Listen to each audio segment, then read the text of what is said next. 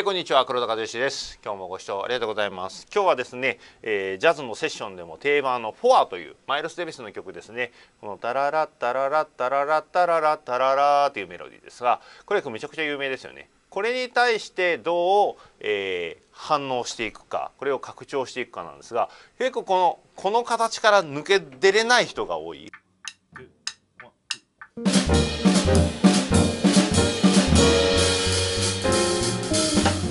これ以外できないよっていう人結構いるんじゃないかなと思うんですけど、考えられるのはタムに移動してみる。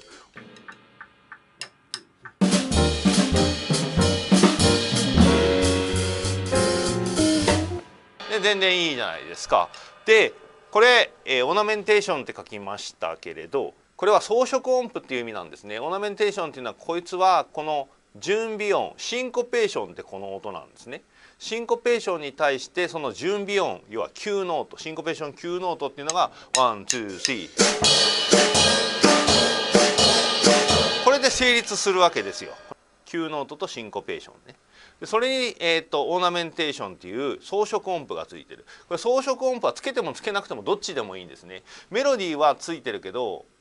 ドラムに対して大事なのはシンコペーションを合わせていくことと、その手前の9ノートを合わせることなので、ワンツースリー、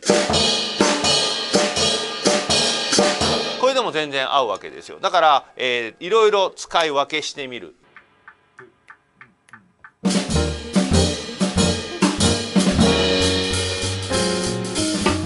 入れたり入れなかったりすればこれだけでもバリエーションが出る。じゃあここまでしかできないっていう人はまあここまでは結構できてるって思うんですけど、シンコペーションで僕3種類あると思っていて、ノーマルタイプっていうのはこっちね、ワンツースリーフォー、はい、これは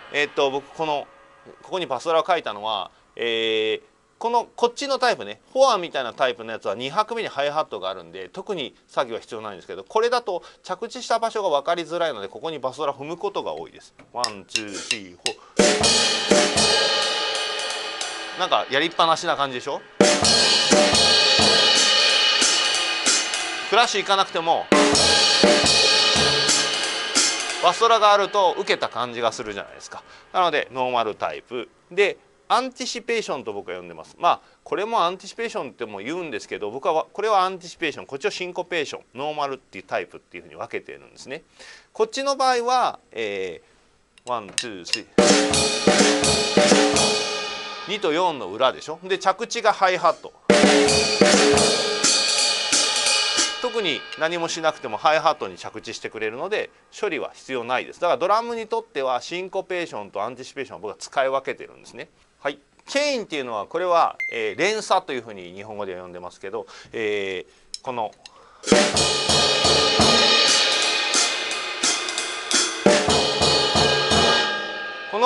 ノーマルとアンティシペーションの方は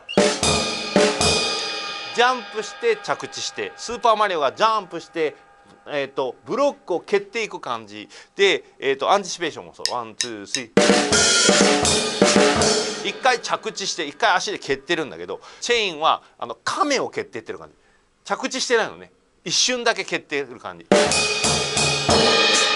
から着地せずに上でこう対空してる感じのことをチェーンと言います。これを組み合わせるとね、このメロディーに対して要はもともとはアンティシペーションだった、ね、アンティシペーションだったものに対してこのノーマルっていうのはひっくり返った僕は逆サイドだと思ってるんですね。逆サイドに入っておいてチェーンを一回かますと元に戻るんですよ。なんでワンツースリータトータタトータタトータタトーっていうふうにすればうまくいくんですね。ちょっと聞いてみましょう。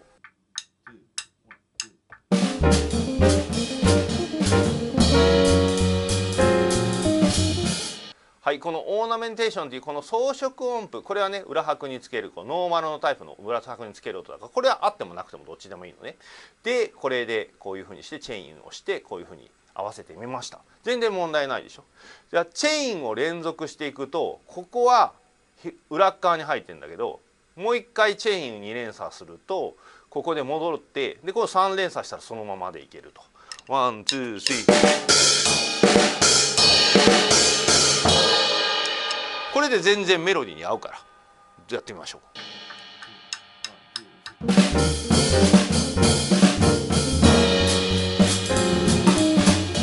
はいという感じですね。こういうメロディーはこのメロディーの一番終わりをターゲットノートに持ってこいつさえ合えばいいんだよ。じゃあ決めをしてる間はレガートだけだとちょっと寂しいからメロディーを歌っていくってなると、僕のドラムソロの、タームの D とタームの C と B とっていう風に感じで、要はシンコペーションしてないけどメロディーを歌ってる感じだから、最初だけワンツースリータタドタタトタトタトトトトでここチェインしてターゲットノートに当てたわけですね。これでも全然うまくいくと思います。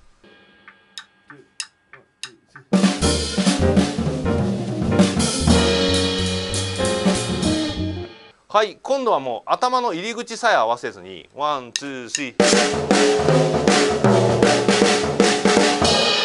これでも全然合うと思います。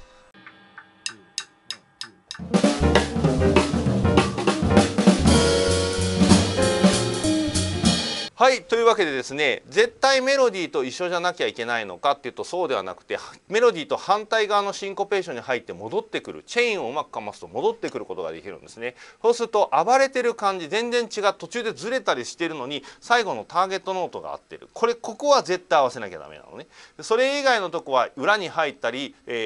表に戻ってきたりしたりとか、全然もうシンコペーション合わせずにもうそのまま通り過ぎてターゲットノートだけ合わせるっていうのもできますよっていうことなんですね。これがすごく大事で、ただポイントは2枚目に関しては、もしメロディーを吹く人が初心者だった場合はやらない方がいいです。その場合はもうこれぐらいのもう発展でやめておかないと、要は寄り添ってあげないと、なんか急に自分のリズムが間違えたのかなと思ってグラグラしちゃうんで、相手がうまいということが前提だけど、相手がうまければこうやって相手のフレーズの反対に入っても大丈夫。で反対ばっかり入ってるとこいつ間違ってんのかなと思われるんで、最初の1回目はちゃんとこっちの寄り添ったメロディーで合わせつつ、何回も出てくるじゃんこれって。要は少なくとも最初のテーマに2回出てくるでしょ。でそしたら後テーマでも2回出てくる、4回出てくるわけだから、そしたら1回目はそのちゃんと合わせといて、2回目はこういうのを使ってみると、あこの人うまいな、崩し方うまいなっていうふうに思われるってことですね。というわけでこうやって崩して遊んでいくっていうのもすごい大事でしたし、ドラムは対旋律を作ってるわけなので全く寄り添う必要はないんですよ。ただ相手の力量によりますよ。相手がグラグラになっちゃうんだったらちゃんと寄り添ってあげましょう。だけどちゃんと寄り添ってあげなくても大丈夫そうだったら、